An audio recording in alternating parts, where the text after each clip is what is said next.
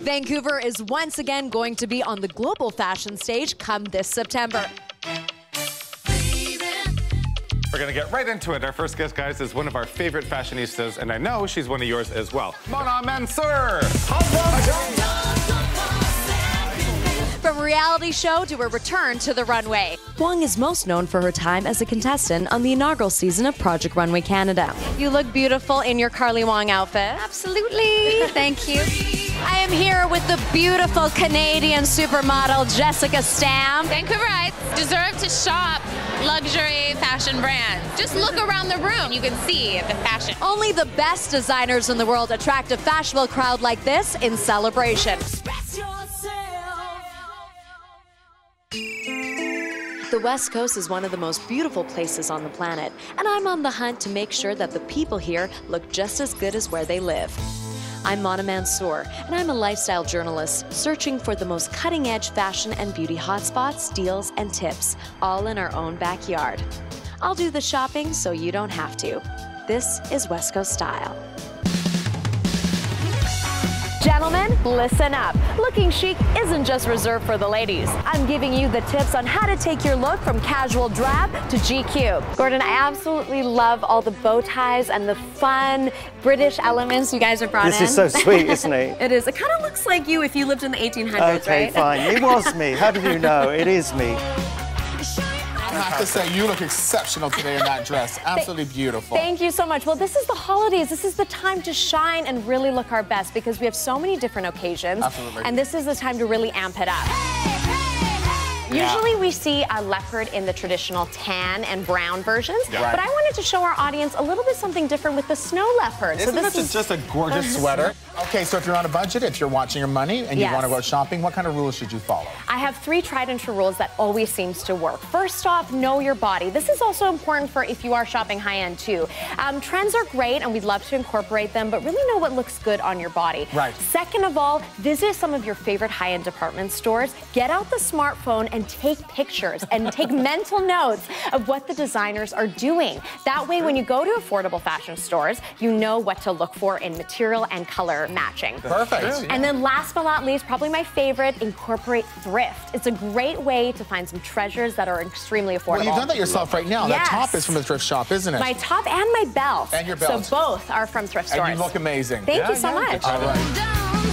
With Monique Lillier, she really sets the bar in bridal. Yeah. She's kind of the one who really spearheaded having a separate corset. So say you love this skirt, but you don't really love, say, this one. This is not your taste. You want something a little bit more blinged out. Yeah. She has all these different corsets to mix and match. Yeah. This is our girl about town. I'm calling her the Bohemian Glam look. This girl is edgy, she's cool, she loves hitting the town with her girlfriend. It looks like the supermodel's day off. You know, when she's just shopping. Kate Moss would wear something like this. But you know what? You are a big fan of the accessories. I am, can you tell? Yeah. Well, I really believe that accessories can elevate any outfit. It can transform even the most basic pieces, like a $5 t-shirt, to the most crisp suit for work. And the aviator glasses, they are hot. If you have more pronounced features, however, I would go with something big and bold like this one. Try this one on you. Put this one on right here. Wow, that's got a 70s kind of a... You're rocking the 70s right now. Yes, very much 70s. The 70s is coming back in fashion and accessories. That's great for you. Some people talk about you like they know all about you. Our Mana Mansour is on the grounds this morning and joins us now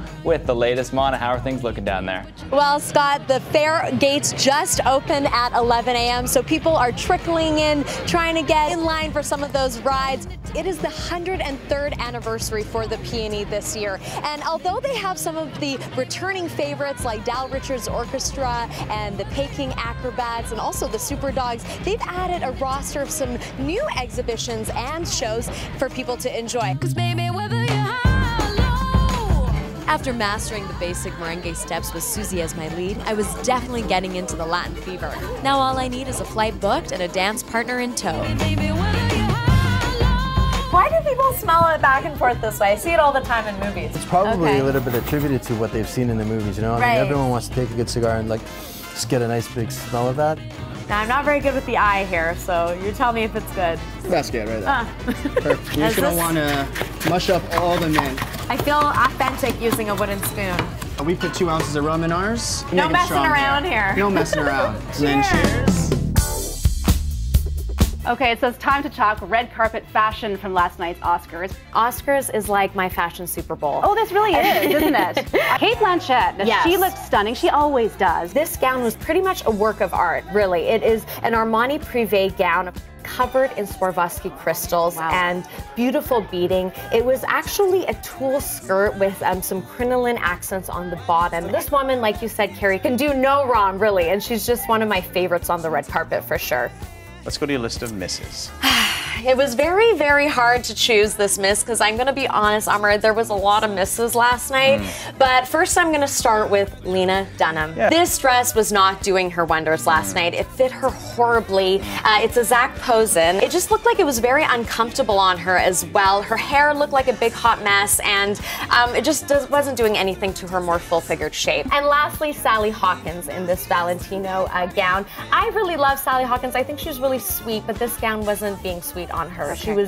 It almost looked like it was one size too big for her, very petite frame. This woman is only 38 years old, and she looks like something that a woman in her 60s would wear. Feels like we can do anything we like. Oh. Fashion television host Jeannie Becker has spent the last 26 years giving viewers her take on the world's most famous fashion line. How does it feel to be back in Vancouver? Oh, I love Vancouver. You know, you walk down the streets here and there's some very chic looking people. I love West Coast style. You've been involved with so many charitable organizations over the years, and you had quite a lot to choose from. Why specifically Dress for Success for Edit? I thought it was really important to choose a cause that really was essentially about fashion and the way fashion can empower someone. And so that's what Dress for Success does. It provides women with clothes to make them, you know, really put their best foot forward. Chandler Herbert from Make It Vancouver is joining me right now. What did you think of all those sexy bathing suits? I loved it. Of course, what am I going to say? It's great to support local, handmade design. Danae Blanc's dress code of wearing white from head to toe didn't start as a way to make a fashion statement, but rather out of necessity. Back in 1988, when Francois started the event, there was no text messages, no email, and no cell phones. So the only way they could find each other en route to the secret location was to wear white. But I figured if we're gonna go out with a bang for 2015, why not wear something a little classy? Well, this is amazing. You did a fantastic job. Thank you so much, gentlemen. Thank you. You are amazing. You are such a talent. Thank you so much, Karen. Thanks for being here with us.